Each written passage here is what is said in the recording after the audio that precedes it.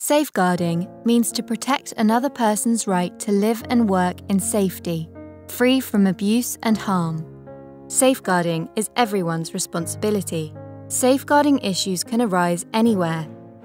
Imagine you're conducting a home fire safety visit, but you find a young child home alone. Or, perhaps when you attend an incident, you witness physical or emotional abuse towards a member of the family. Maybe, when carrying out a building inspection, you spot signs of a number of people sleeping in a single room. During a meeting, perhaps you hear something concerning during a conversation, or notice signs of harm on a colleague's arm. The Safeguarding Fire Standard has been introduced to help your service meet its legal and moral requirements. It will help your service ensure they are doing all they can to support safeguarding. The safeguarding professional standards are at the root of your work within your prevention, protection and response agendas, reducing the risk of abuse, harm and neglect in your community and your organisation. It explains what they must and should do.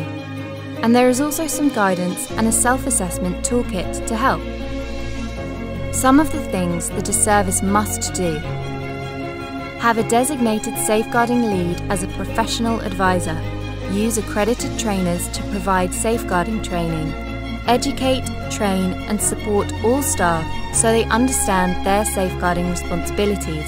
Work effectively with other services, partners and stakeholders to safeguard and promote the welfare of children, young people and adults at risk of harm. Some of the things a service should do: use the NFCC Safeguarding Guidance for Children, Young People and Adults and the Self-Assessment Toolkit. Contribute to the continual improvement of safeguarding by sharing learning and experiences with colleagues such as the National Fire Chiefs Council network of safeguarding leads.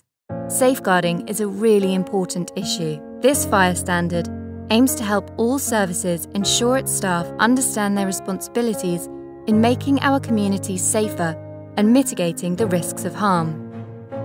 Safeguarding is everyone's responsibility.